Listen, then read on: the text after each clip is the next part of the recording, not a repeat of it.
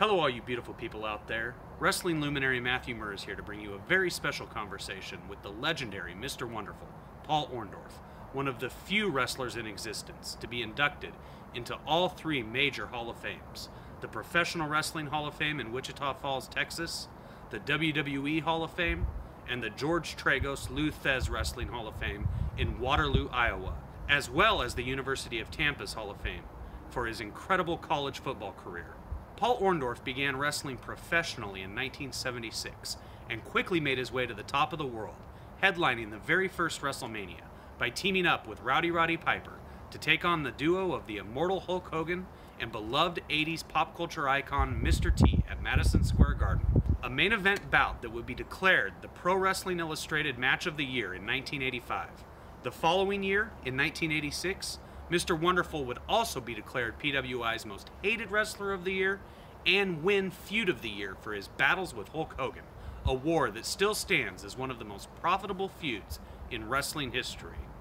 Throughout his career, Paul Orndorff would collect multiple titles, including becoming a 4-time NWA National Heavyweight Champion, an NWA World Tag Team Champion, a WCW Television Champion, and a 2-time WCW World Tag Team Champion, before becoming a trainer of numerous wrestlers for Ted Turner's World Championship Wrestling. It is with great honor that I proudly present this absolutely absorbing conversation with a true legend of the squared circle. I hope that you enjoy Wonderful, the Paul Orndorff story, just as much as I enjoyed making it.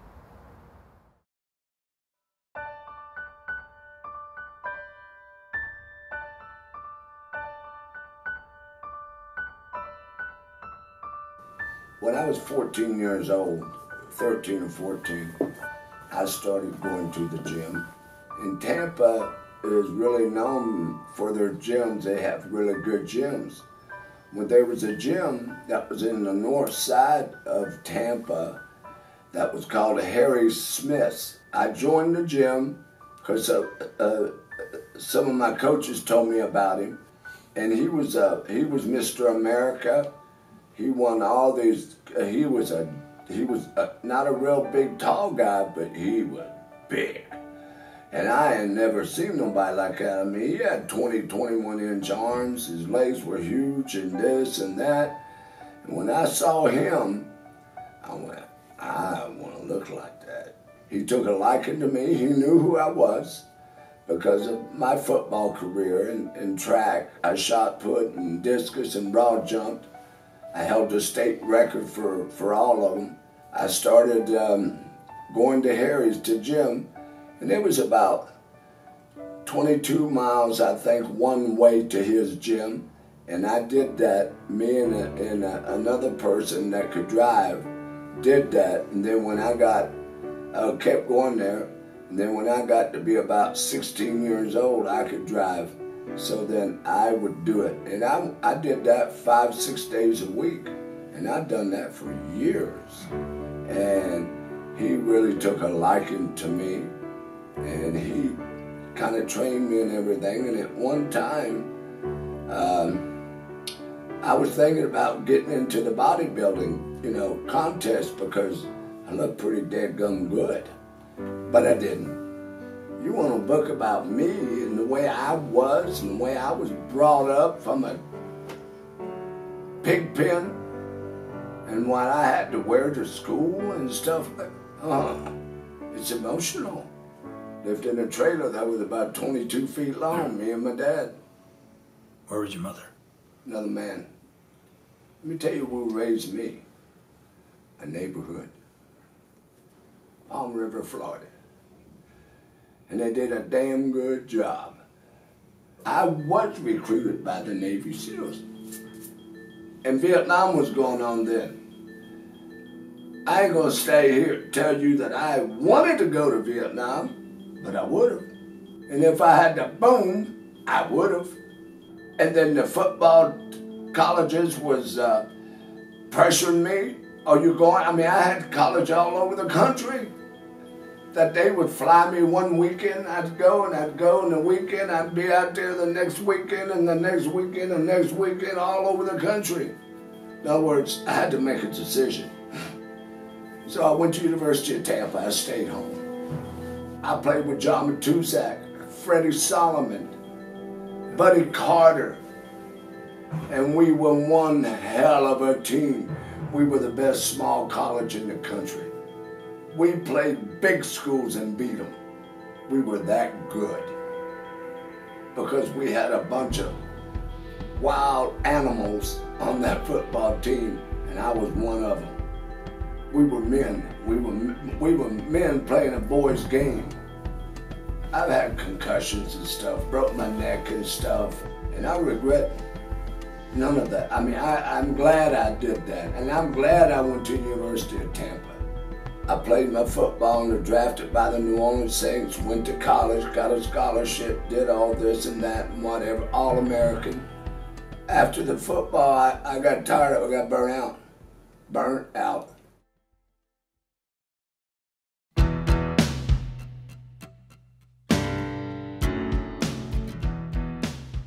My father-in-law, Roddy Piper, was like a father to me, and my mother, Wanda, and I was married to the daughter, Rhonda. I was laying on the floor in their house watching TV, and wrestling came on. And I was watching that wrestling, and I hadn't really watched it because it was all fake and phony, and it just didn't look real to me. I kept watching that. After a few weeks, I said, Ross, I can do that. I can do that. He said, because I was living with him, and he said, I'll see what I can do. He said, Paul, I got a name for you that you have to call. Here's his phone number, and they said to call him. It was Eddie Graham. Eddie Graham was the promoter in wrestling in Florida. He said, I'll give you a tryout. And that's when I met Hiro Matsuda. In a couple weeks, they called me. And they said, Paul, yeah, come down on a Saturday and be there about 12 o'clock, I think. And I did. And I've been doing exercises, I've been working my legs, I've been doing all this stuff. Well, I wasn't a normal person. If it came to a fist fight, I would have whipped her ass. There ain't no doubt about it. None. I was a street fighter. I fought street fights. I fought for money in street fights back then. I've done that. People that, oh, come on. I'm telling you the truth. But they knew how to wrestle and they knew how to hook. And they got me in some of them, and it really pissed me off. But I handled it good. They hurt Hogan. He was gone. They hurt him. And they tried to do it to me. But I was a different kind of horse. I wasn't 6'6". I didn't weigh 300 pounds. I was 5'11", and I weighed 220 pounds, and I could go. After we got and everything, they said, okay, come back tomorrow. This went on for 9 months. Come back tomorrow. Come back tomorrow. What they did is they had me to do these Hindu squats, and it's like this. This, except I used to jump forward and then come back and do the Hindu squat. And what it made it a lot harder to do. But it'll get you in shape better than anything you've ever done, guarantee it. And I did those, I was doing 500, I've done 1,000, I've actually done 1,500 of them before without stopping. That's unreal, I'm telling you. There was nobody in this world that was better shape than I was at that time. And I weighed about 223 pounds in. And I was ripped. Hiro Matsuda trained him. You were gonna make it or you weren't gonna make it. They said, Paul, now it's time for you to go. I can't remember all the towns, but I went there and stayed there for 3 or 4 months, and I was there for 3 or 4 or 6 months, and I was elsewhere, and then did it for about 2 or 3 years. Bill Watts was the key to my success. He really was. And I worked for him several times. I knew his family. He even let me live over there in his house, for a while. He had another house, and he let me stay in it and didn't charge me or nothing. He took care of me. And I was having matches, but I guess they weren't right. I'm greener than you know what. And Bill Watts, he took me in the back somewhere, and he said, Paul, this ain't getting it. He said, I'm going to give you one more day, Paul, and then I'm going to have to let you go. Now, I had a family. I had a wife and I had a child. And I was saying to myself, oh my God, I was freaking out. I got one chance to be with a guy that's very well known in professional wrestling, and that everybody that he has are good. They're good. Because he was a college wrestler. So he knew, he knew stuff. Boy, I went through hell that night. My buddy, that next day, all hell broke loose. I wasn't even the same person. I was doing moves that I didn't even know I knew. I was doing slams, I was doing suplexes, I was backdropping, I was doing it all. And then after a while, he came and he said, now you can stay. That's what I wanted to see. I was starting getting my poo-poo together, and I could lead a match, I could call a match. I knew how to get heat, I knew how to take bumps, and it was working. I could be a main event now and draw money. Back then, when you got into wrestling, you had got to want to love it. You can't just it ain't gonna work. Because you're traveling, you're away from your family, you're this and that, and I was away from my kids, and it was tearing me up. And if you wanted me to be away from my kids, you're gonna pay me or I'm gone. And I could have went anywhere in the world I wanted to. Anywhere. I went to Japan many times. You got to have experience.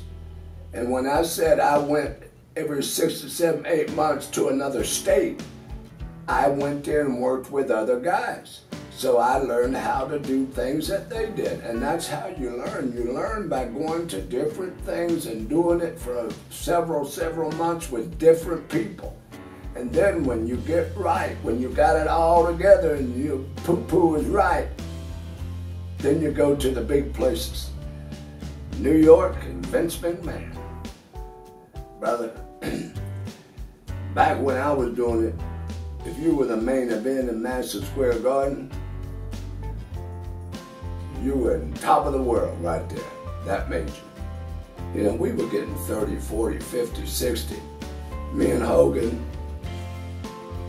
worked at, I believe it was San Francisco, we had 87,000 people there. And I've been the main event, the first WrestleMania, me and Roddy Piper against Hulk Hogan and Mr. T. You gotta have a little showbiz, man, I don't care. But you gotta know how to do it. And I used to be a heel. I was an asshole. People hated me and I wanted them to hate me. Because I do whatever it took, and it didn't matter. I do whatever it took for somebody not to like me, because the more I'm hated, the more money. And I went for the money and didn't care about the after effects of it. It was brutal. I mean, I've had my tires cut. I've had my windows broken out of my car. I got a whiskey bottle in the ring. Somebody threw in a little whiskey and hit me. Got me 20-something stitches right up in here. When that happened, I was one pissed off man. I said, ain't no damn body's gonna do that without me popping their butt. The cops and stuff wasn't doing what they were supposed to do, and the fans were going crazy. They went to see me get my butt beat by you. You could be big and everything, and then if you had to get in a fight, and I got in a lot of fights when I was up in New York, and people didn't like me, and if they tried to, you know, with me or something, hey, let's get it on, and it would happen, boom. And I've had it happen more than once. It got to the point where I had to take a cab, and then it got to the point I had to take a police car from Madison Square Garden and different places where I went in a police car. I have taken cabs there and out, and then once they found out that I was in a cab or whatever, I couldn't do it. They tried to shake the car, to flip it over. You wouldn't believe it. The people went cuckoo. But you know it, the more they did it, the more money I made. You know what people don't like? The truth. Tell me somebody better. Tell me that somebody had a better body, that had psychology, that had a whole head of hair, and that could be pissed off and showed it. I had it all. And I know I had it all. I know it, because my paycheck showed it. There are people that come up to me to this day and say they still go to the gym and they remember all this and that and whatever in there. It did make an impact, it did. Some people don't like me, that's okay, I don't like them neither. That's the way I am.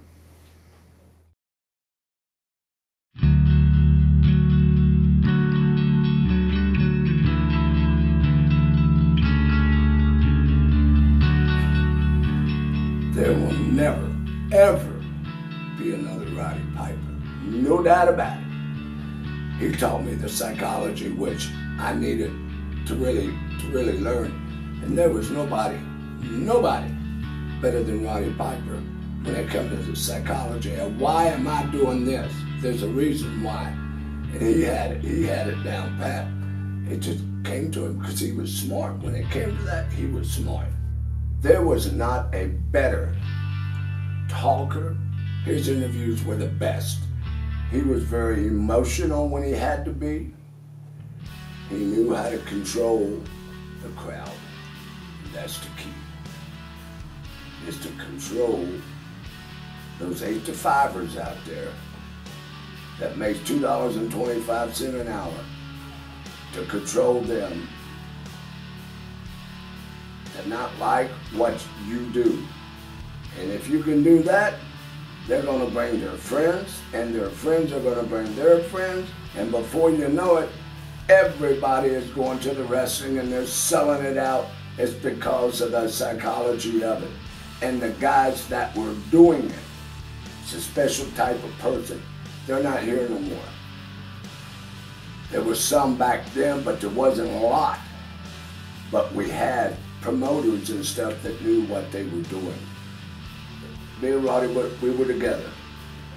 And we were headed somewhere down the road.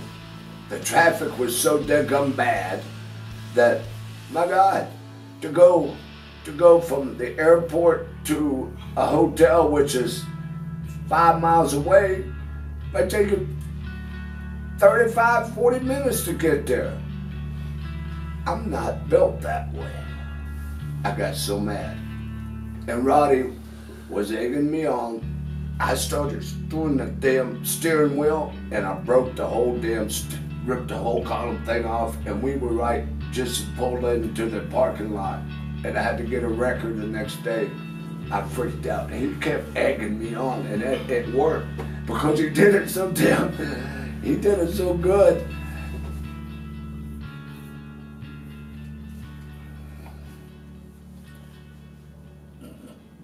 I hate to see him dead.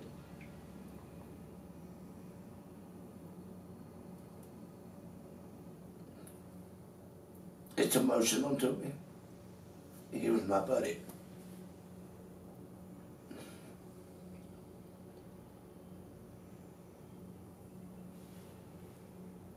He helped me so much. If it hadn't been for him, I don't know if I'd been Mr. Wonderful. Roddy Piper was the smartest guy that I've ever known in wrestling. Anybody. Because he used his brain more than anybody. And I hate to see people die. I mean, when they're your friend. I went to his funeral and everything. Cried like a baby.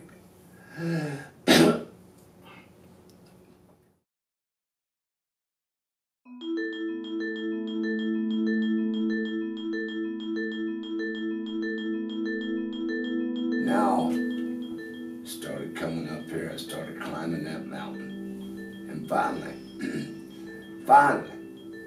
Ted Turner called me. Ted Turner called me. Himself to get me. I met him. Went to the office and met them and everything. They gave me a weekly salary, a damn good weekly salary. Atlanta did good. We were good. I mean, we sold out too at the Army. I mean, we sold it out, but it always had good crowds. I mean, good crowds, a good payday is what I call it. Because I did it for the money. I loved the business. I loved everything that I'd done about it. But when it all boils down to it, I ain't gonna just love it for $50. I want what I was worth. And that's the bottom line. People say, oh, that's cocky or this or that. No, it isn't. If you're worth $500 or $600 a night, and they're only giving you $150, that promoter is getting rich. And that ain't right. It's okay for him to get rich, but how about you? That ain't right. That's why there's no more wrestling. Ted Turner, I ended up working for him for about 8 or 9 years. And after I got through the wrestling pretty much, then he wanted me to train people, train wrestlers. So I started training them. And a lot of them went in to be good professionals, damn good, because I taught them the way I was taught. And the way I was taught it wasn't easy. It wasn't like it is. That's why there's no more wrestling now. Because these guys go, oh, I want to be a wrestler. Okay. And then they throw them in the ring and they can't even tie their boots. They don't know how. When I got out there, when I quit, that hurt them. And they know it. And if I was there now, they still would be doing okay. There's a lot of psychology into wrestling. Because you do things for a reason in the way I was taught. If I do this, well, I'm doing it for a reason for this. And I'm doing this for a reason for that. And you have to do, that's how I was taught. And it ain't easy. But the stuff they do now is a joke.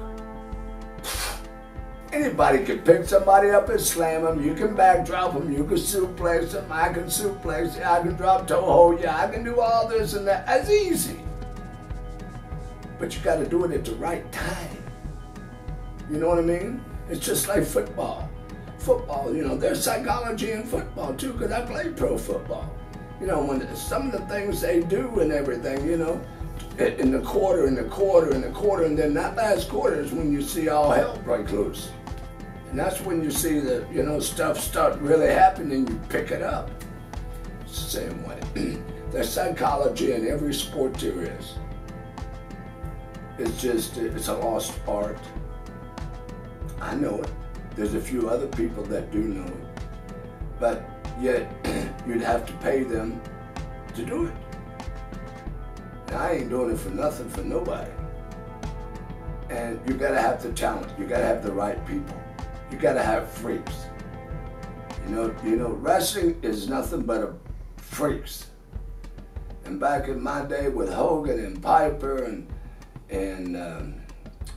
golly, the Valentines and just people, you know, like that,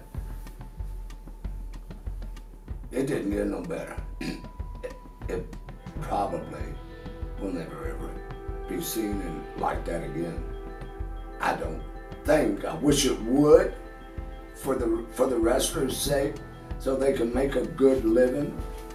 The TV is so good now. There's so much of it.